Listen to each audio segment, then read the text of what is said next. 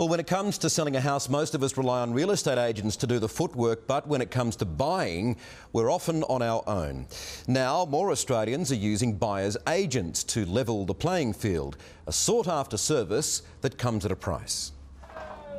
A big backyard with room to grow. Felicity Bewley found her dream home with a little help. It was very appealing to us to be able to outsource, the biggest financial decision of our lives to someone who is a professional. While buyers' agents have long been the norm in the US, now they're gaining popularity here among time-poor Aussies. If sellers have a professional representing their interests, why shouldn't buyers have that level playing field? Armed with their clients' criteria, buyers' agents do the footwork, trawling for properties, weeding out underquoters, fronting heated auctions and negotiating on your behalf. For Felicity, that meant less of this and more of this. In the end, it only took 16 days and we were able to move and set up our family home. But help comes at a price. We have a fixed fee format for your budget range, and that equates to roughly 1 to 1.5%. So the pricier the property, the bigger the fee, up to $20,000 for a full service on $1 million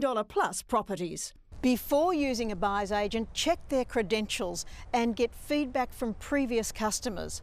Also insist on written disclosure on how they're being paid, so you know they're working solely in your interests. Are they being paid by a developer who's selling an off-the-plan apartment or house and land package? Are they being paid by another selling agent? For Felicity, though, it paid to pay. Houses now in this area are selling for $200,000, $300,000 more than what we paid 5 months ago.